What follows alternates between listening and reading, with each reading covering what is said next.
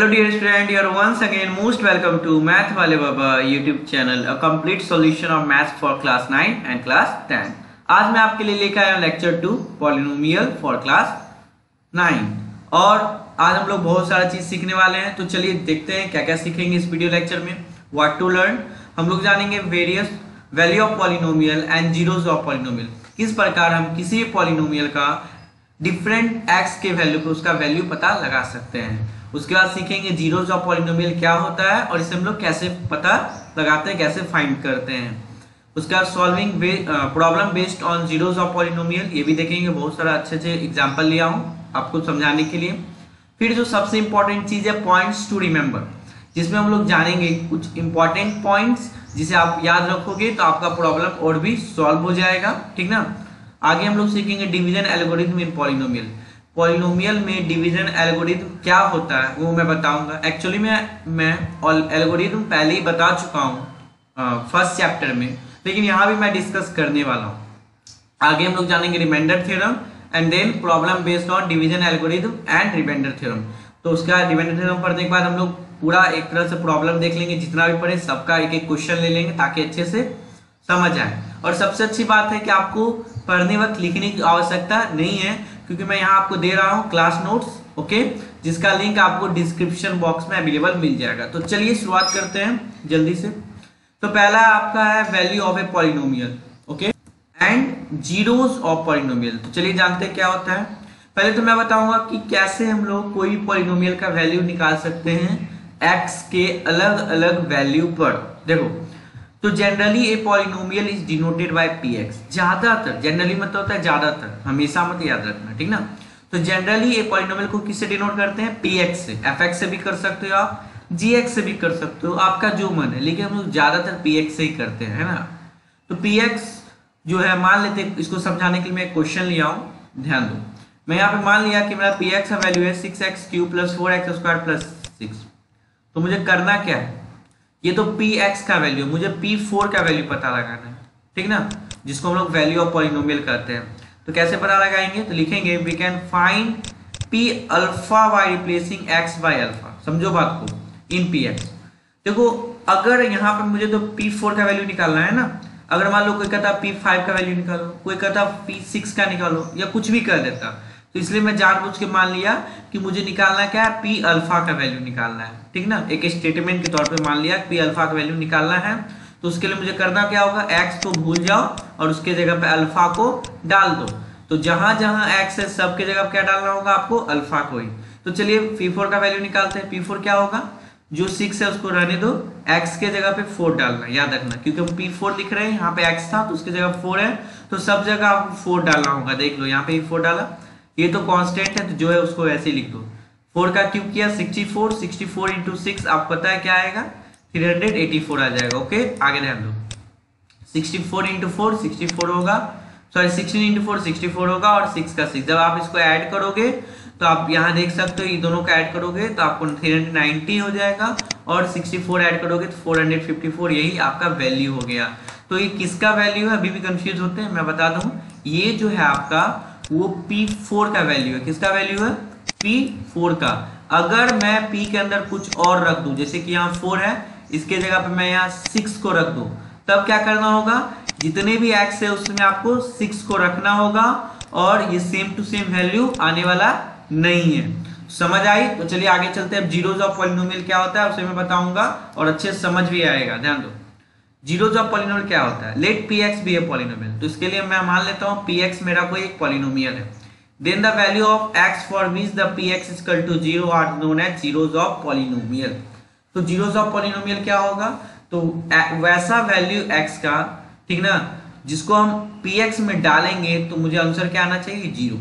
ये बहुत ही important statement, याद रखना कि मुझे px का वैल्यू जिस वक्त 0 आ गया वो मेरा क्या हो जाएगा, जीरोस ऑफ पॉलिनोमियल हो जाएगा, क्योंकि इसका नाम ही है जीरोस। क्यों नाम पड़ा जीरोस, ये भी पता चल गया होगा, क्योंकि जब भी आता है पॉलिनोमियल का वैल्यू को 0 बना देता है। अब जो समझने वाली बात है, एक एग्जांपल लेते हैं, समझ आएगा। क्वेश्चन कर रहा है कि find the zeros of polynomial, और पॉलिनोमियल क्या दिया हुआ है, kx। देख लो यहाँ पे k से डिनोट किया, मैं पहले ही बता दिया कि आप कोई भी लेटर से कर सकते हो, लेकिन ज्यादातर हम लोग px से करते हैं, ठीक ना। तो यहाँ पे पॉलिनोमियल के एक्स है और उसको निकालना है 0। तो कैसे निकालेंगे 0? एक क्वेश्चन मुझे देखो, आगे से आपको कुछ समझ आने लगेगा, ध्यान दो। तो मुझे 0 निकालना है, तो 0 मतलब कि इसका वैल्यू क्या होना चाहिए 0, ठीक ना। तो हम जानबूझ के इक्वेट कर लेते हैं कि इसका वैल्यू क्या हो जाएगा 0, ध्यान दो। तो चलिए बनाते हैं, समझ आएगा, ध्यान दो। तो यहाँ पे मैं लिखा हूं कि for finding zeros of polynomial we have, हम लोग करेंगे क्या कि जो पॉलिनोमियल दिया हुआ है उसको 0 के इक्वल कर देना। याद रखना, कभी भी 0 निकालना हो तो जो पॉलिनोमियल दिया है उसको आप 0 के इक्वल कर देना। पॉलिनोमियल के एक्स का वैल्यू क्या दिया 6x - 2, इसको 0 के इक्वल करोगे तो 6x = 2 हो जाएगा।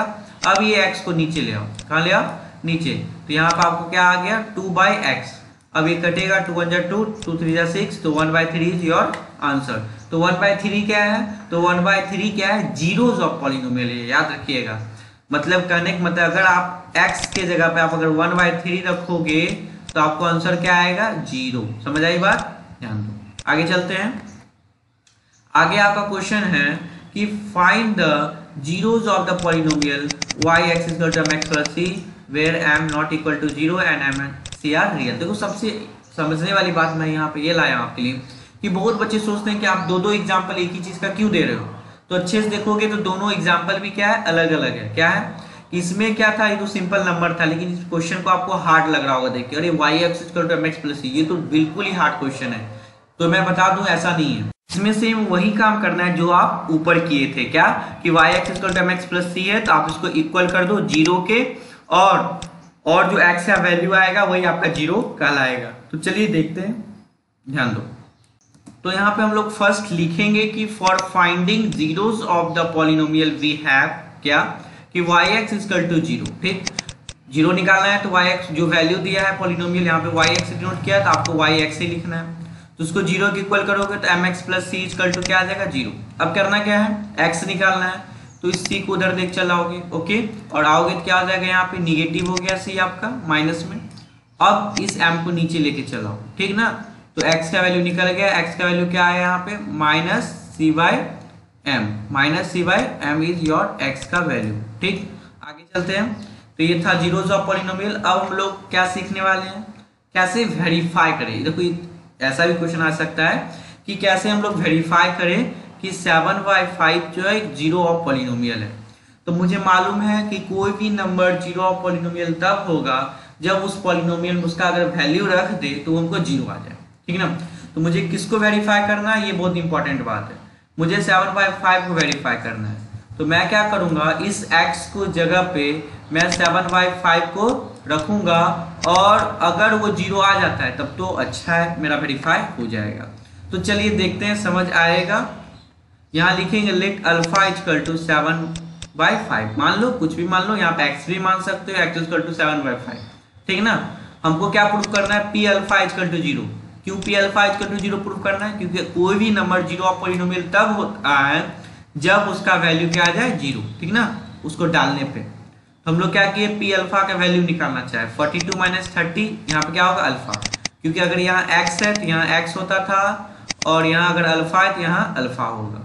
अब अल्फा का वैल्यू हम लोग 7/5 माने तो यहाँ 7/5 लिखो, और देख सकते हैं 5 के टेबल में कट रहा है, 5 × 5, और 5 के टेबल में 30 कितना बार आता है बाबू 6 बार में।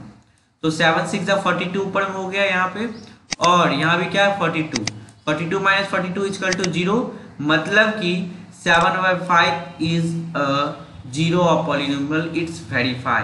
तो आपको कुछ नहीं करना है, नीचे में लिख लोगे इट्स वेरीफाई, ओके। क्या लिखोगे, इट्स वेरीफाई। आगे चलते हैं, समझ आएगा। आगे है if 4 and 6 are zeros of polynomial f(x), इतना, ठीक ना, पॉलिनोमियल दिया है।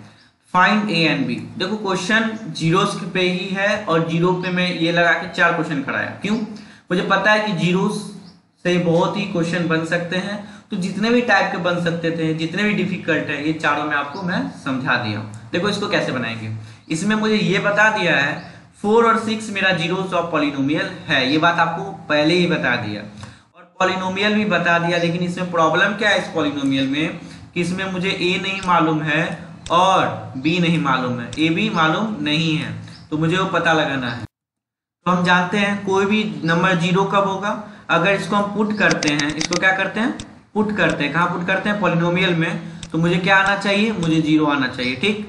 और ये बात हमको मालूम है पहले से ही कि मुझे 0 आना चाहिए। उसी तरह 6 को भी अगर हम पुट करें तो मुझे क्या आना चाहिए, 6 को भी पुट करें तो मुझे आना चाहिए 0, ठीक ना। तो चलिए स्टार्ट करते हैं, समझ आएगा बिल्कुल कैसे बनाएंगे। लिखेंगे if 4 and 6 are zeros of polynomial then, क्या हम लोग साफ हैं, क्लियरली लिख देंगे कि f4 जो होगा वो 0 होगा, क्योंकि 4 और 6 जीरोज ऑफ पॉलिनोमियल है। f6 भी 0 होगा, मतलब f के अंदर 6 को रखेंगे 0 होगा। अब दो बात को हम लोग लिख लेते हैं, f4 का वैल्यू आपको पहले निकालना होगा और उसके बाद f6 का वैल्यू निकालना होगा। f4 का वैल्यू कैसे निकालेंगे, पॉलिनोमियल मुझे ये दिया हुआ है, इसमें x की जगह 4 पुट कर दो, तो 2 into 4 का क्यूब, ऊपर देख लो मैं यहाँ डायरेक्ट लिंक कर रहा हूँ इस दोनों को, ध्यान दो, ध्यान से देखो, 2 into 4 का क्यूब है ना, यहाँ 2 into 4 का क्यूब माइनस 5 into 4 का स्क्वायर, ठीक, क्योंकि एक्स स्क्वायर वहां पे दिख रहा है आपको, ठीक ना। और यहाँ पे a into 4, क्योंकि यहाँ पे ax है, क्या है, ax, एक तो मालूम नहीं मुझे, ये तो निकालना ही है, x तो मालूम है, x को आपको 4 लिख लेना, n प्लस b लिखना है, क्योंकि यहाँ b है। अब लोग यहाँ x क्यों नहीं लिखे, अब नहीं, जो क्वेश्चन दिया वही होगा ना, तो उतना ही करके छोड़ देना। ये किसके ऊपर होना चाहिए, 0 के, ठीक, समझ आ रही बात, मुझे समझाना है, ध्यान दो। अब आगे चलते हैं, आगे ये भी वही चीज है, इस बार मैं क्या किया, इसमें 6 को पुट किया, जैसे कि यहाँ पे देख सकते हो, मुझे f6 का वैल्यू निकालना था, तो मैं x के जगह पे 6 कर दिया और ये डायरेक्ट इससे लिंक है, ठीक ना। तो यहाँ पे आपको करना कुछ नहीं है, यहाँ पे x जो है ना, x उसके जगह पे 6 को पुट करना है, ओके, जो भी x उसके जगह पे किसको पुट करना है, 6 को, समझ आ रही है। और a का वैल्यू तो निकालना ही है और b का वैल्यू भी निकालना है, तो पुट किया तो 6 का क्यूब माइनस 5 into 6 का स्क्वायर प्लस ax है, तो x के जगह 6 और a और b, ठीक ना। और ये भी किसके इक्वल है, ये भी यहाँ पे लिख लोगे, ये भी मेरा 0 के इक्वल है, ओके, ये दोनों 0 के इक्वल है। अब हम लोग दिमाग क्या लगाते हैं, मान लेते हैं मुझे 2 इक्वेशन मिल गया, एक इक्वेशन ये जो 0 के इक्वल है और एक इक्वेशन ये। अब आपको अच्छे से आता होगा, आप ऑलरेडी पढ़ चुके होंगे एक क्लास में कि इक्वेशन से कैसे वैल्यू का पता लगाते हैं, ठीक ना। अगर नहीं पढ़ रहे हो तो मैं यहाँ अच्छे समझाया हूँ, यहाँ पे समझ आपको आ सकता है, ध्यान दो। 48 plus 4a plus b equal to 0 है, कैसे, क्योंकि मैं इन दोनों को पहले सब्सट्रैक्ट कर दिया, जो वैल्यू आया वो मेरा 48 आया है ना। उसी तरह मैं इसको जब सब्सट्रैक्ट किया तो मुझे वैल्यू क्या आया, 332, ठीक। तो अब मुझे जो डेफिनेटली 2 इक्वेशन मिले हैं वो आपको आ गया 48 plus 4a plus b equal to 0, एक इक्वेशन ये मिल गया, और दूसरा इक्वेशन मिल गया 332 plus 6a plus b equal to 0, ये 2 इक्वेशन डेफिनेटली मिला है। अब जो समझने वाली बात है कि मुझे 4a प्लस b को इस साइड रखना है, जिसका देखो जिसका वैल्यू निकालना था उसको एक साइड कर दिया करो, बार बार बता रहा हूँ इक्वेशन में, और इस 48 की तरफ भेज दिए तो माइनस 48 हो गया, इसको हम लोग इक्वेशन 1 मान लेंगे। इसमें देखो 6a प्लस b था यहाँ पे, है ना, तो मैं क्या किया, 332 को उस साइड भेज दिया, ठीक ना, अदर साइड, तो 6a प्लस b और उधर जाके वो निगेटिव हो गया, ठीक। अब मैं क्या किया कि मुझे 2 इक्वेशन मिला और 2 चीज पता भी लगाना है, तो मैं पता लगा सकता हूँ, देखा कि इसमें भी b है और देखा कि इसमें भी b है, तो मेरे पास आइडिया आया क्यों ना दोनों को सब्सट्रैक्ट कर देते हैं, जिससे इसका भी और इसका भी क्या हो जाएगा, कैंसिल हो जाएगा, ठीक ना। तो लिखेंगे सब्सट्रैक्ट 1 फ्रॉम 2, तो 1 को सब्सट्रैक्ट कर रहा हूँ 2 से। अब क्यों 2 से क्यों कर रहा हूँ, क्योंकि 2 के पास 6a है, ज्यादा वाला है, और इसके पास कम वाला है, तो हम क्वेश्चन को हमेशा चाहते हैं कि आसान हो जाए, समझने लायक हो जाए। तो ऊपर से नीचे सब्सट्रैक्ट किया, तो यहाँ पे देखो, यहाँ पे प्लस है तो यहाँ सब्सट्रैक्ट करेंगे तो माइनस का साइन आएगा, यहाँ भी प्लस है तो माइनस का साइन आएगा, और यहाँ प्लस है तो माइनस है तो प्लस का साइन आएगा, उल्टा होता है सब्सट्रैक्ट करने पे, ठीक ना। अब ध्यान दो, ये प्लस b और ये माइनस b दोनों क्या हो गया, कैंसल, ओके। 6a में 4a सब्सट्रैक्ट हुआ तो यहाँ मेरा 2a आ गया, और यहाँ प्लस में है ना, माइनस 332 में प्लस किया 48 तो माइनस 284 आ गया। अब इस 2 को नीचे लेके आओ, डिवाइड हो जाएगा, ठीक ना। कैसे करेंगे आपको पता है, 2 से करोगे तो 2 1 जा 2, 2 4 जा 8 और 2 2 जा 4, माइनस 142, आपको a का वैल्यू यहाँ पे आ निकलेगा, ठीक ना। अब जो समझने वाली बात है कि यहाँ आपको a का वैल्यू निकला, तो हम लोग लिखेंगे using equation 1 we have, a का वैल्यू निकालना, लेकिन मुझे b का भी निकालना है। तो चलो ये दो आपके पास 2 इक्वेशन ऑलरेडी स्टॉक में, पहले मैं इरेज कर देता हूँ समझाने के लिए। एक इक्वेशन ये है आपके स्टॉक में और दूसरा इक्वेशन ये है। कोई भी एक इक्वेशन में ए का वैल्यू पुट करोगे, बी का वैल्यू आपको ऑलरेडी मिल जाएगा। तो यहाँ पे मैं ये क्वेश्चन उठाया हुआ है जिसमें 4a plus B equal to -48 दिया हुआ था और हमको निकालना है बी का, क्योंकि ए का वैल्यू मुझे ऑलरेडी पता है, इसलिए मैं 4a को लेके चल गया उस साइड, तो -48 -4a हो गया। अब -48 -4 और a के जगह मुझे क्या वैल्यू आया, यहाँ देख सकते हो a का वैल्यू मुझे -142 आया। यहाँ -142 रख लोगे, ठीक। अब देखो माइनस से यहाँ प्लस हो जाएगा, देख सकते हो। तो आप यहाँ जब करोगे तो आपका आ जाएगा 568, क्या आ जाएगा 568 और यहाँ पे -48, तो करोगे तो 520 आ जाएगा। a equal to -142 and b equal to 520। This is your answer. देखो ये क्वेश्चन बाकी सब क्वेश्चन से थोड़ा हटके था और अच्छा क्वेश्चन था, इसलिए मैं आपके लिए लेके आया ताकि आपको समझ आ पाए। तो चलिए हम नेक्स्ट टॉपिक पे चलते हैं ताकि आपको और अच्छे समझ आ पाए। ओके, क्या है पॉइंट्स टू रिमेंबर। चलिए जानते हैं कुछ इंपॉर्टेंट पॉइंट्स जो आपको सीखना चाहिए पॉलिनोमियल में। पहला पॉइंट ये है कि ये polynomial have maximum zeros equal to it's degree. मैं कल आपको पिछले लेक्चर में मैं बताया था डिग्री किसे कहते हैं और किसी भी पॉलिनोमियल का डिग्री कैसे पता लगाते हैं, ये बता चुका हूँ। तो एक बात याद रखना हमेशा बच्चों कि कोई भी पॉलिनोमियल का ज्यादा से ज्यादा जीरो क्या होगा, उसके डिग्री के इक्वल, उसके डिग्री के इक्वल। मान लो कोई पॉलिनोमियल का मैक्सिमम डिग्री 4 है, मैक्सिमम डिग्री क्या है 4 है, तो उसका जीरो ज्यादा से ज्यादा 4 ही हो सकता है, ठीक ना। तो बोलो क्या 4 से कम नहीं हो सकता, तो हो सकता है, 4 से कम हो सकता है, लेकिन 4 से ज्यादा नहीं हो सकता। मतलब डिग्री हमको बताता है किसी भी पॉलिनोमियल का कि उसका जीरो ज्यादा ज्यादा कितना हो सकता है। तो चलिए बैक चलते हैं और आपको मैं समझाता हूं कि ये क्या बताता है। ओके, जैसे कि मैं अभी तुरंत आपको एक क्वेश्चन ये बताया था, यहाँ देख सकते हो ऊपर में क्या दिख रहा है 3, क्या दिख रहा है 3।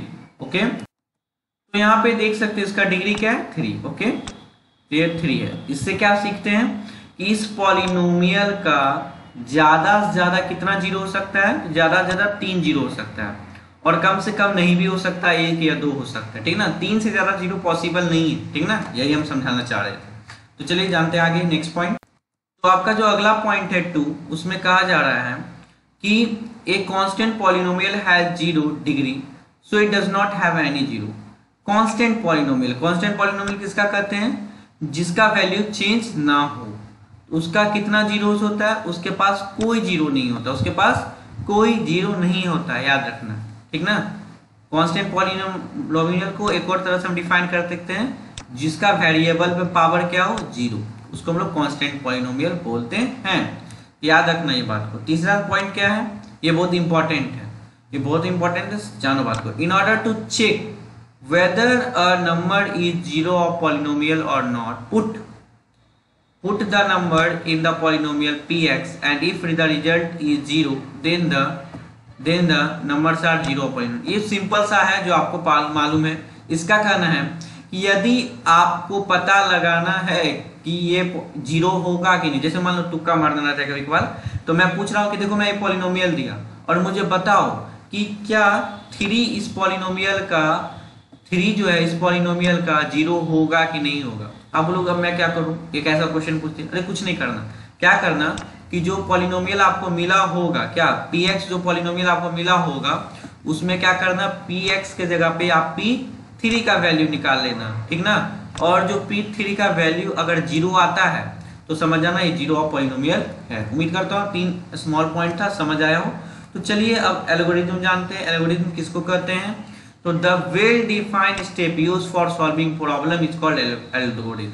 देखो सब्जी बनाना मैं एक्चुअली चैप्टर 1 में बता चुका हूँ। सब्जी अगर हम बनाते हैं तो उसका बहुत सारा तरीका होता है। पहले तो चॉपिंग करते हैं, काटते हैं सब्जी को, ठीक ना। उसके बाद फिर हम लोग क्या करते हैं, मसाला डालते हैं, प्याज डालते हैं और स्टेप बाय स्टेप फिर पानी डालते हैं, तो ऐसे चलता है ना। तो एक क्रमबद्ध तरीके से चलता है, सीक्वेंस में चलता है। उसी तरह कोई भी काम करने के लिए हमको एक सीक्वेंस बनाना होता है, एक तरीका बनाना होता है, तो एल्गोरिथम वही तरीका कहलाता है, ठीक। तो आज हम लोग सीखेंगे क्या, सीखेंगे डिवीजन एल्गोरिथम इन पॉलिनोमियल। तो चलिए स्टार्ट करते हैं, ध्यान दो। Let us take 2 polynomial, one is px and another is gx such that the degree of px is greater than gx। कह रहा है कि इसको समझने के लिए चलो हम लोग दो पॉलिनोमियल ले लेते हैं, एक पॉलिनोमियल px ले लेते हैं और दूसरा gx ले लेते हैं, लेकिन एक शर्त है। शर्त क्या है वो बहुत इंपॉर्टेंट है। तो शर्त मेरा है, ध्यान दो कि डिग्री ऑफ px क्या होना चाहिए, ग्रेटर होना चाहिए gx से। अब हम लोग क्या करेंगे, let us on dividing px by gx we get quotient as qx, ठीक, एंड रिमाइंडर एज rx। कह रहा है कि मान लो हम px को डिवाइड करते हैं, px को क्या करते हैं, डिवाइड करते हैं किससे, gx से, और हमको क्वोशंट क्या आ रहा है, डिवाइड करते हैं क्वोशंट qx आ रहा है और रिमाइंडर rx आ रहा है। तो मुझे ऑलरेडी पता है डिविडेंड जो होता है division into quotient plus remainder होता है, जो कि आप क्लास 4 से पढ़ते आ रहे हो। सच्चाई है, ये फॉर्मूला आप चेक करने के लगाते हैं कि मेरा जो डिवाइड बना है वो सही है कि गलत है, ऐसे ही चेक करते हो ना, आपको सिखाया गया होगा। क्या चेक करने का तरीका, division into division into quotient plus remainder. वही चीज हम सेम टू सेम यहाँ यूज करेंगे, लेकिन इस समय पॉलिनोमियल है इसलिए हम डिविडेंड को क्या लिखेंगे, px, जिसको हम लोग डिवाइड करते हैं, जिससे डिवाइड करते हैं यहाँ पे लिखा गया gx, क्योंकि हम लोग gx से डिवाइड कर रहे हैं px को। और जो क्वोशंट आया वो आपका qx है, तो यहाँ पे आप qx लिख दोगे और जो रिमाइंडर आया उसको ऐड करके rx लिखोगे। अब बच्चे सोच रहे होंगे कि सिंपली r क्यों नहीं लिख देते हो, सिंपली g क्यों नहीं लिख देते हो, x लिखना जरूरी है। हाँ बच्चों बहुत जरूरी है, क्योंकि यहाँ पे मैं बात नंबर का नहीं कर रहा हूँ, यहाँ पे बात मैं पॉलिनोमियल का कर रहा हूँ। और पॉलिनोमियल ऐसे वैसे नहीं होता, होता क्या x स्क्वायर प्लस x ऐसे करके रहता है, तो उसमें x आ ही जाता है, मतलब कि वो भी वेरिएबल निकलेगा। रिमाइंडर भी मेरा क्या निकल सकता है, वेरिएबल, ठीक ना, क्वोशंट भी वेरिएबल निकलता है, लेकिन इसका वेरिएबल निकलेगा, लेकिन उसका बात ये है कि यहाँ पे डिग्री जो होगा rx का वो gx के डिग्री से छोटा होना चाहिए, ताकि हम दोबारा डिवाइड ना कर पाए। समझ आए बात? तो चलिए एग्जांपल लेते हैं तो और अच्छे से समझ आएगा। ओके, बस आपको याद रखना है, कॉपी में नोट बनाना है, तो इसको हाईलाइट कर लेना, लिखना सब है, क्योंकि मैं ऑलरेडी नोट बना के दे रहा हूँ। कॉपी में लिख लेते हो ज्यादा अच्छा है, क्योंकि आपको याद हो जाएगा एक तरह से। अब हम लोग करेंगे problem based on division algorithm. तो स्टार्ट करते हैं। पहला है कि कर रहा है कि वेरीफाई करो कि px एंड gx के लिए डिवीजन एल्गोरिथम को वेरीफाई करो, मतलब ये दो पॉलिनोमियल दिया और उसको आप वेरीफाई करो क्या कि ये डिवीजन एल्गोरिथम को फॉलो करता है, जो कि क्या है, division equal to division into quotient plus remainder. उसके बाद हमको p2 निकालो, पहले तो ये वेरीफाई कर दो फिर p2 निकालो। तो स्टार्ट करते हैं। ध्यान दो, इसको मैं कॉपी में किया ताकि ज्यादा टाइम कंज्यूम ना हो पाए और आप अच्छे से समझ भी पाओ कैसे बनाना है कॉपी में। ओके, तो करना क्या है, यहाँ पे एक्स स्क्वायर प्लस 4 से डिवाइड करना है, और जो डिविडेंड दिया हुआ है वो ये मैं पीछे दिखा दूंगा, यही डिविडेंड है, याद रखिए। तो कैसे बनाएंगे, तो हमको यहाँ क्या चाहिए था, यहाँ हमको चाहिए था x4। क्या चाहिए था, x4। पहले हमेशा शुरुआत में देखो, ठीक ना, x4 चाहिए था, और यहाँ मुझे क्या है, एक्स स्क्वायर ऑलरेडी है, तो मैं क्या किया, जानबूझ के यहाँ क्या लिखा, एक्स स्क्वायर। अब बोलोगे जानबूझ के क्यों लिख दिए, क्योंकि मुझे लाना क्या है, x4, ठीक ना। तो x देखो अब मल्टीप्लाई करना रहता है, तो x square into x square क्या हो गया, x का पावर 4। समझ आएगा, धीरे धीरे आएगा लेकिन आएगा। देखो मेरे वीडियो को ध्यान से, दोनों मल्टीप्लाई होकर x का पावर 4 हो गया। मैं रिलेज भी करता चल रहा हूँ ताकि समझ आए। x का पावर क्या हो गया, 4। अब ध्यान दो, अब मुझे क्या ध्यान देना है कि ये एक्स स्क्वायर से अब मल्टीप्लाई हुआ क्या, 4 मल्टीप्लाई हुआ, तो एक्स स्क्वायर इंटू 4 क्या हो गया, 4x स्क्वायर। बस इतना ही करना है। आगे ध्यान देना है कि हमको माइनस करना रहता है, तो यहाँ भी माइनस लगाएंगे और यहाँ भी क्या लगाएंगे, माइनस। तो ये तो प्लस कैंसिल हो गया, क्योंकि ऊपर प्लस था, कुछ नहीं था तो क्या था, प्लस, और नीचे क्या था, माइनस। अब देखो ये -4x स्क्वायर और यहाँ -2x क्यूब, सब्सट्रैक्ट तो होने को नहीं रहा, तो मैं क्या करूंगा, ज्यादा डिग्री वाला जो कि x का पावर 3 है उसको पहले लिखूंगा, और कम डिग्री वाला को हम लोग हमेशा बाद में लिखते हैं। तो यहाँ पे लिख दिया -2x cube plus 16x square. अब बहुत बच्चे कंफ्यूज कि 16x स्क्वायर कहाँ से आ गया, तो देखो बच्चों मैं समझा रहा हूँ कि यहाँ पे 20x स्क्वायर मेरे को था साइड में, कोई दिक्कत नहीं, मैं जब मन तब ले सकता हूँ, यूज कर सकता हूँ। और यहाँ किसको सब्सट्रैक्ट करना था, -4x स्क्वायर को सब्सट्रैक्ट करना था। समझ आ रहा बात, समझ आ रहा है। तो 20x स्क्वायर में -4x स्क्वायर गया, क्या बच गया, 16x स्क्वायर। इसलिए मैं यहाँ पे डायरेक्ट ही लिख डाला, समझ आई। वैसे भी ये नीचे आते ही, तो 16x square plus 5x plus 6 जो यहाँ पे है वही, ठीक। अब ध्यान दो, अब मुझे यहाँ क्या दिख रहा है, अब मुझे यहाँ दिख रहा है -2x क्यूब, ठीक ना। तो यहाँ पर मुझे किससे लगाना है, ये तो फिक्स है, ये तो फिक्स है और ये मुझे खुद से सोचना है, ठीक ना। तो यहाँ एक्स स्क्वायर प्लस 4 है, मुझे चाहिए -2x³ तो कैसे लाएंगे। तो मैं बोला ठीक है -2 चाहिए तो मैं यहाँ पे -2 से मल्टीप्लाई कर देता हूँ। लेकिन अभी भी बहुत बच्चे बोलेंगे -2 से मल्टीप्लाई करोगे तो -2x² आएगा ना, क्योंकि यहाँ पे x² है। तो बोला हाँ ये भी बहुत बड़ी प्रॉब्लम है, तो मुझे तो x³ चाहिए। तो मैं बोला ठीक है -2x से मल्टीप्लाई कर देते हैं। किससे मल्टीप्लाई कर देते हैं, -2x से, जिस कारण से मुझे यहाँ पे 2x³ आ जाए। आ गया। अब ध्यान दो, अब इसी -2x से ध्यान दो, इसी -2x से हम लोग मल्टीप्लाई कर दिए 4 को, तो -2x³ मतलब x × 4 -8x हो गया, ठीक ना। अब सब्सट्रैक्ट कर, यहाँ देखो 8x हो गया। ये अब सब्सट्रैक्ट करने आता है तो माइनस है तो यहाँ प्लस किया, यहाँ भी माइनस है तो प्लस किया, ये फिर कैंसिल हुआ क्योंकि ऊपर माइनस है नीचे प्लस है। और ये 16x² है, बाकी तो x² वाला कुछ है नहीं, नीचे प्लस 8x है। तो यहाँ देख सकते हो 8x और यहाँ 5x है, 13x हो जाएगा नीचे। समझ आ रहा है, ऐड होगा तो ऐड कर देंगे। और यहाँ पे जो 16x² है उसको ऐसे ही छोड़ देना और यहाँ उतार देना है। 16x² 13x + 6। अब क्या करना है, मुझे खुद से करना है। तो मैं यहाँ देखा x² मुझे है, क्या है x², लेकिन मुझे यहाँ कितना x² चाहिए, यहाँ मुझे 16x² चाहिए। तो मैं क्या किया, यहाँ पे डायरेक्ट 16 से मल्टीप्लाई कर दिया, क्योंकि मुझे 16x² चाहिए और x² है ही। तो यहाँ 16x² हो गया, ठीक ना, मल्टीप्लाई होने के बाद। समझो बात को, समझो। तो और उसके बाद 16 × 4, 16 × 4 हो गया 64। इसको भी मैं यहाँ पे लिख डाला। अब ध्यान दो, ये ऊपर नीचे प्लस है तो यहाँ माइनस करेंगे, सब्सट्रैक्ट करने वक्त होता है, यहाँ भी माइनस होता है। ये 16 ये 16 कैंसिल हो गया, ऊपर 13x बचा और ये -6 और ये +6 तो -58। अब नहीं लगा सकते। अब क्यों नहीं लगा सकते, कि यहाँ पे x² वाला है, डिग्री 2 है, और लेकिन यहाँ पे डिग्री कुछ नहीं है, क्या है 1 है। कम डिग्री हो जाता है तो नहीं लगा पाते, याद है। अब हम यहाँ लिखेंगे क्वोशिएंट = QX = x² - 2x + 16। और यहाँ पे क्वोशिएंट क्या है, यही आपका क्वोशिएंट है, ठीक ना। यहाँ आप लिख दोगे, उसका रिमाइंडर जो आया नीचे बचा वो यहाँ पे 13x - 58। मैं क्या बोला था, पहले ही बताया था कि आपको यहाँ कंफ्यूजन होती होगी कि मैं बार बार यहाँ x क्यों लिख रहा हूँ।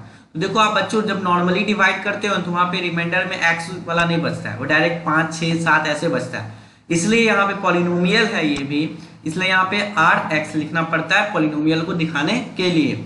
अब मुझे प्रूफ क्या करना रहता है पता है ना, क्या, डिवीजर जिसको gx करते हैं, इनटू क्वोशिएंट जिसको qx करते हैं, प्लस रिमाइंडर जिसको rx करते हैं। ओके, ध्यान दो। तो डिवीजर क्या है, x² + 4, एंड क्वोशिएंट क्या है, x² - 2x + 16, एंड रिमाइंडर क्या है 13x - 58। ओके, 13 - 58। अब करना क्या है, ये ज्यादा हार्ड नहीं है, डरो मत। देखो मैं आपको ऑलरेडी सिखा चुका कैसे मल्टीप्लाई करना रहता है। मल्टीप्लाई में ही तो थोड़ा दिक्कत आता है, बाकी तो इजी ही है ना। ध्यान दो, x² उठाओ पहले और इस x² से बाकी सबको मल्टीप्लाई कर दो। कर दिया, मैं अलग से इसी चीज को देखो अलग कर दिया, क्योंकि x² से मुझे बाकी सबको मल्टीप्लाई करना था, इसलिए आप इसको अलग कर दोगे। अब बचा यहाँ पे 4, क्या बच रहा है 4, दिख रहा होगा। अब इस 4 से मल्टीप्लाई करना इस बाकी सबको, तो मैं उसके लिए भी अलग से लिख लिया 4 × x² - 2x + 16। अब जो 13x - 58 है उसको यहाँ पे लिखोगे, ये नहीं कि छोड़ देना, ठीक ना। मैं इरेज कर रहा हूँ यहाँ पे, ध्यान दो। तो इरेज कर दिया। अब क्या करना है, इसको सॉल्व करो, x² x4 x² - 2x - 2x³ यहाँ पे लिखा हूँ, समझो बात को, समझो। x² × 16, तो यहाँ पे 16x² हुआ, ठीक ना। कर लिया, बहुत अच्छा। अब इसी तरह 4 से करो, 4 × x² 4x², 4 × -2x -8x, 4 × 16, तो यहाँ पे 64 हो गया। ओके, और यहाँ पे 13x - 58 है, तो यहाँ पे भी मैं क्या लिख दिया 13x - 58। ओके, समझ आ रही बात, समझ आ रही है। अब क्या करना है, कुछ नहीं, खोज के निकालना है एक जैसे वाले को। जैसे कि यहाँ पे x⁴ है, वो तो एक अकेला इकलौता है, तो उसको तो खोजने की जरूरत है ही नहीं। x³ जो है वो भी इकलौता है, तो -2x³ लिख देना है। लेकिन x² यहाँ पे आपको 16x² दिख रहा है और आगे आपको 4x² दिख रहा है, तो 20x² हो गया। दोनों का ऐड करके आपको यहाँ लिख देना है 20x²। अगर मैं x का बात करूँ तो यहाँ पे -8x दिख रहा हो और यहाँ पे 13x दिख रहा हो, तो 13x से -8x गया, यहाँ +5x हो जाएगा। और यहाँ पे आपको -58 दिखा और यहाँ पे 64 दिखा, तो यहाँ पे आपको क्या आ जाएगा 6। तो आपको मैं ये बताना चाह रहा हूँ कि यहाँ पे आपको बचेगा क्या ये। और बच्चों अगर हम इस चीज को थोड़ा मिला लें डिविडेंड से, तो चलिए देखते हैं क्या आता है। तो मिलाओ तो डिविडेंड से क्या एक जैसा है, एक्स स्क्वायर माइनस 2x³ बिल्कुल सेम टू सेम मिल रहा है, मतलब कि ये पॉलिनोमियल है पी एक्स जो कि डिविडेंड है। मुझे तो यही तो वेरीफाई करना था, इसी को तो डिवीजन एल्गोरिथम कहते हैं, कोई नया चीज तो है नहीं। तो लिख देंगे दस डिवीजन एल्गोरिथम इज वेरीफाइड। ऐसे ही करोगे नंबर मिलना है और फुल मार्क्स मिलना है, एक भी नंबर कटने वाला नहीं है। अब मुझे क्या कहा था कि मुझे P2 का वैल्यू पता लगाना है, तो इसके अंदर P2 इसके अंदर 2 डाल दो, ठीक ना। तो अब जो ये था कौन था, यही ना px है, तो इसके अंदर सबके अंदर 2 गया, कौन गया 2, देख लो 2 का पावर 4 यहाँ पे लिखा है।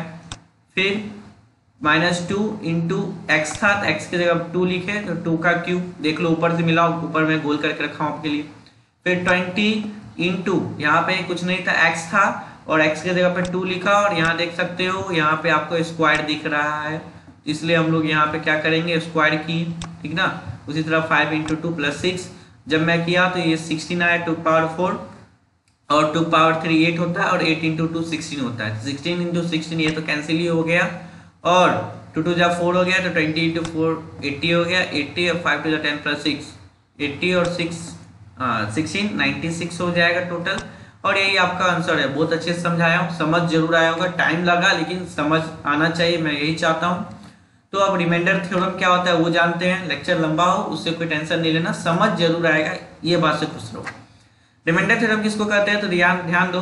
The remainder theorem says that when a polynomial px is divided by the linear polynomial gx then the remainder of that division will be equivalent to pa। देखो इस सबसे अच्छा डेफिनेशन लाया हूं, इससे अच्छा डेफिनेशन मिलेगा ही नहीं आपको। क्या कह रहा है कि रिमाइंडर थ्योरम का यही कहना है कि कोई भी पॉलिनोमियल मेरा px है, कोई भी पॉलिनोमियल px है, यदि उसको हम लोग डिवाइड करते हैं, क्या करते हैं डिवाइड करते हैं, किससे डिवाइड करते हैं, लीनियर पॉलिनोमियल gx से। देखो ये बहुत बड़ी बात है, अगर मैं सिंपली बोल देता डिवाइड करते हैं पॉलिनोमियल से तब गलत हो जाता। रिमाइंडर थ्योरम लीनियर पॉलिनोमियल से डिवाइड करने पे ही लगता है, ठीक ना।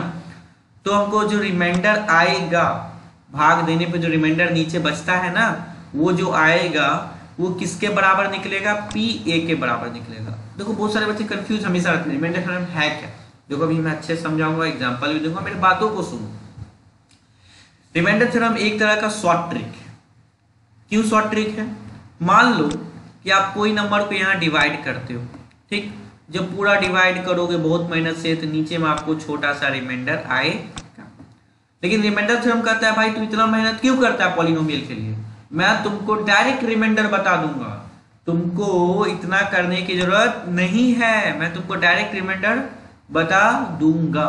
तो चलिए एग्जांपल्स देखते हैं, समझ बिल्कुल आएगा, कैसे आएगा वो भी देख लेते हैं। क्वेश्चन में लेके आया हूं, कह रहा है कि find the remainder when the polynomial px जो है वो दिया हुआ पॉलिनोमियल है, इसको हम लोग जब डिवाइड करेंगे किससे, gx, तो बताओ कि मेरा रिमाइंडर क्या होगा। अब वो मुझे क्या करेंगे, सर चलिए फटाफट हम लोग डिवाइड कर लेते हैं वीडियो देख के। भाई ऐसे मत कर, अभी मत कर, ऐसे करोगे तो पता चला कि 15-20 मिनट लगा दिए ये क्वेश्चन बनाने में। आ तो जाएगा, आ तो अभी भी जाएगा, लेकिन आपको कितना टाइम लग जाएगा, 15 से 20 मिनट, लेकिन मुझे 1 मिनट भी नहीं लगाना है, 40-30 सेकंड काफी है। तो चलिए सॉल्व करते हैं फटाफट, समझ आएगा। ध्यान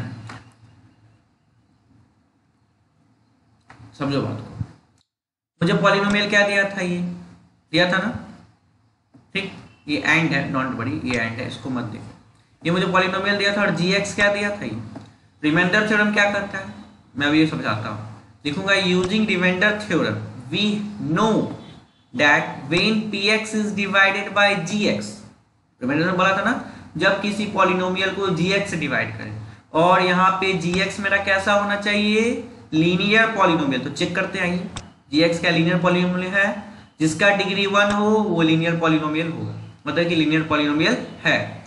तो हम लीनियर पॉलिनोमियल यूज कर रहे हैं और उससे डिवाइड कर रहे हैं, मुझे निकालना रिमाइंडर है, और रिमाइंडर क्या होगा पता है ना, p के अंदर 2/3।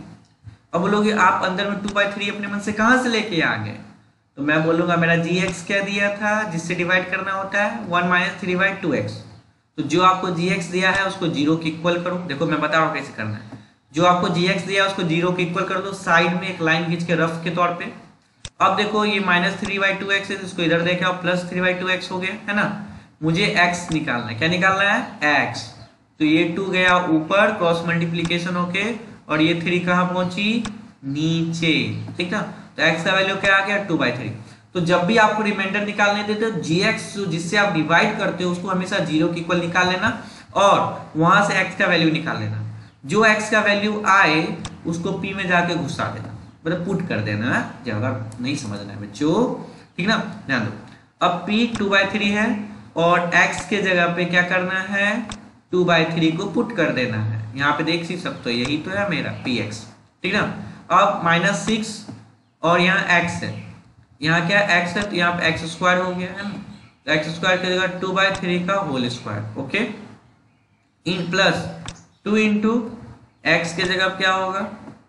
2/3 क्या होगा?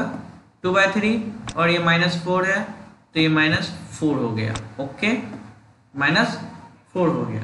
समझ आई बात? अब ध्यान दो कि इसको सॉल्व करना है आपको। तो 2 का क्यूब 8 होगा, 3 का क्यूब 27 होगा। 6 इंटू 2 का स्क्वायर बाई 3 का स्क्वायर करेंगे 9 होगा। तो 2 2 जा 4 और 3 3 जा 9, लेकिन यहाँ 6 से मल्टीप्लाई भी था तो मैंने काट डाला। किससे काटा? 3 2 जा 6 और 3 3 जा 9, है ना। ऊपर 4 बचा हुआ है, प्लस यहाँ पे देखोगे 2 2 जा 4 हो गया, है ना। तो यहाँ 4 हो गया और नीचे 3 था तो 3 मैं यहाँ पे रहने दिया हूँ, यहाँ देख सकते हो। -4 का -4 ही रहने दिया।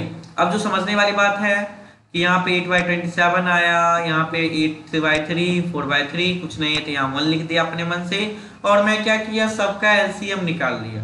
एलसीएम निकाला 27 आया, और आपको अच्छे से आता ही होगा ना भिन्न का ऐड, इसको फ्रैक्शनल ऐड बोलते हैं। 8 का 8 ही हो गया क्योंकि नीचे 27 का 27 ही है।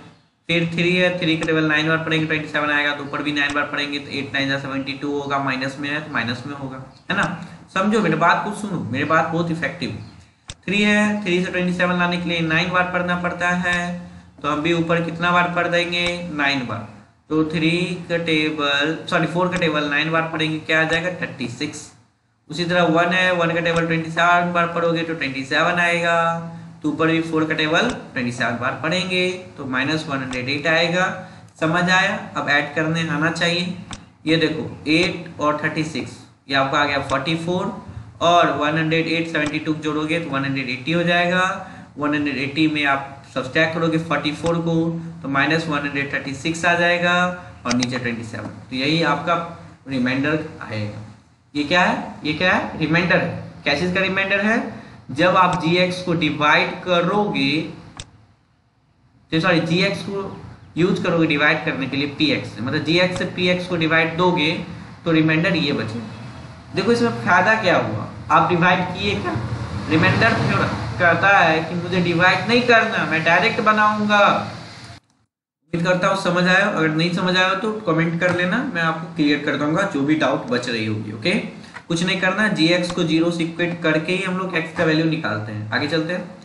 आगे मैं एक और क्वेश्चन लिया हूँ रिमाइंडर थ्योरम पे, और ये बहुत ही अच्छा क्वेश्चन है, इसे सीख लो, ठीक ना, तो और अच्छे से समझ आ जाएगा। और ये हमारा लास्ट क्वेश्चन है और सबसे इंपॉर्टेंट क्वेश्चन में से एक है।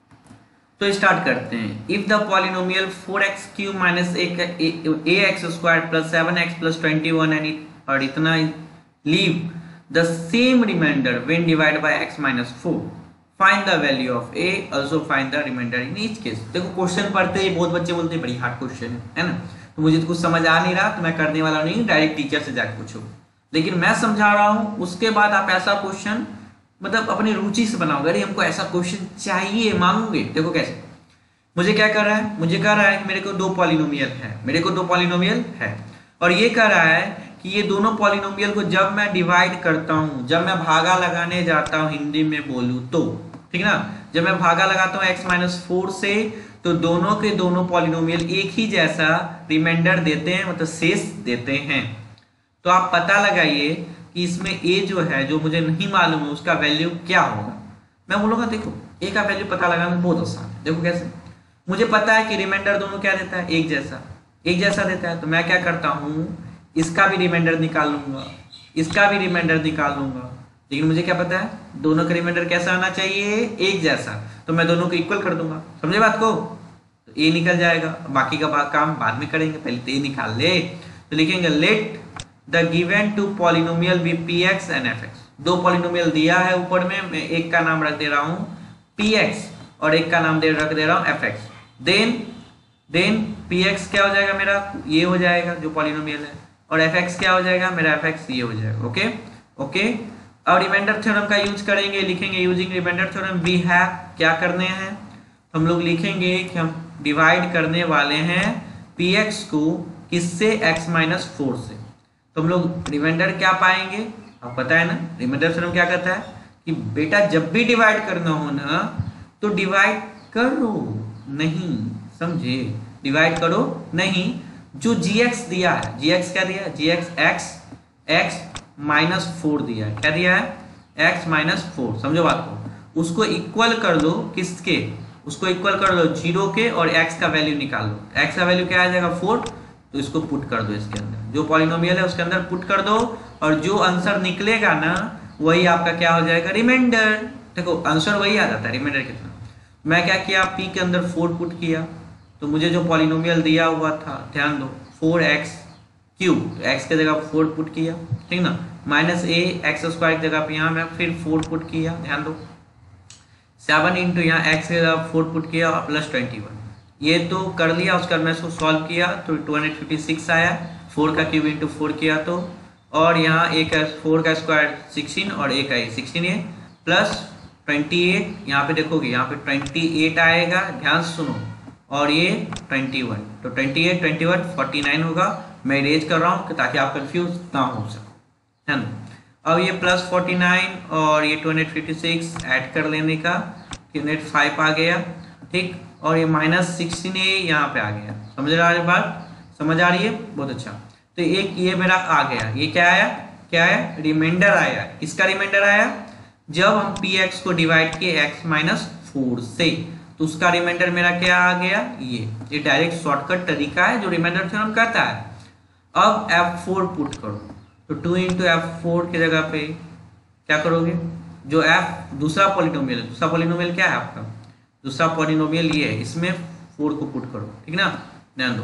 तो 4 को पुट के 2 into 4 cube into plus 4 square minus 2 into 4 plus 8 है, क्या आ गया 128, ओके, प्लस 16 माइनस 8 प्लस 8 है। जब सॉल्व करोगे तो आएगा, फिर ऐड कर लेते हैं, तो 118 और ये 16 में 8 गया, 8 आ जाएगा, तो 136 प्लस 8 आ गया। देख, तो मुझे दो रिमाइंडर बचा, एक इसको जब मैं डिवाइड किया तो रिमाइंडर ये है, और इसको डिवाइड किया ये रिमाइंडर। लेकिन क्वेश्चन क्या कर रहा है कि दोनों रिमाइंडर क्या है, इक्वल। बोला भाई ये कैसे हो सकता है, इसमें तो एक करके दिया हुआ है। मतलब चलो ठीक है, दोनों को इक्वल कर लेते हैं। तो लिखेंगे according to question P4 equal to F4। अब P4 इक्वल टू F4 तो क्वेश्चन कहा नहीं, तो अपने मन से कैसे लिख दिए हैं। देखो P4 भी रिमाइंडर ही निकलेगा, F4 भी रिमाइंडर ही निकलेगा, इसलिए मैं दोनों को इक्वल कर दिया। मतलब कि 305 माइनस 16 इक्वल टू 136 प्लस 8 है। अब करने का क्या, 16 को उधर ले जाओ और 136 को इधर लेके आओ, ठीक। तो आप इसको प्लस में है यहाँ पे और इधर ले आओगे तो सब्सट्रैक्ट हो जाएगा, तो 169 हो जाएगा, और यहाँ पे 24a हो जाएगा। तो a इक्वल टू 169/24। ओके, समझ आ रही है बात को, ओके। तो रिमाइंडर इन इच केस क्या हो जाएगा, 136 प्लस 8 है। यहाँ पे मैं a का वैल्यू निकाल लिया, लेकिन मुझे क्या कर रहा है, find the reminder in each case. ले, मुझे रिमाइंडर भी निकालने का दिया, तो मतलब चलो कोई बात नहीं, मुझे तो दो तरीका से निकाल सकता हूँ, कोई भी एक को उठाओ और एक का वैल्यू डालो, रिमाइंडर निकल आएगा। 136 प्लस 8 है, 136 8 इंटू 169/24। अब इस 8 से ये कैंसिल हो गया 3 टाइम्स में, तो ये आ गया। अब इसको सॉल्व करना होगा, कैसे करेंगे, तो एक शॉर्ट ट्रिक बता देता हूँ यहाँ। चलो इसको 3 से मल्टीप्लाई कर देना, ऐसा जब भी हो तो नीचे वाले से ऊपर वाला मल्टीप्लाई करो और इसको ऐड कर दो, ठीक। तो यहाँ 408 आ गया और यहाँ पे 169 का ऐड करना है, तो यहाँ पे आप 577/3 आ गया आंसर। ओके, समझ आ रही है। तो अगर बच्चों अच्छा लगा हो मेरा video lecture, then thanks for watching, आपका कीमती समय देने के लिए हमें। मैं उम्मीद करता हूँ आपके लिए मैं इससे भी अच्छा क्वालिटी कंटेंट लाता रहूँ, वीडियो लाता रहूँ, ताकि आप और अच्छे समझ पाए। और अगर आप मेरे चैनल पे नए हो then please subscribe us for more videos and updates. और आपको अगर कोई डाउट है then please ask me at animes5@6299@gmail.com or comment in the comment box. I will reply it soon. Thank you. Have a great day.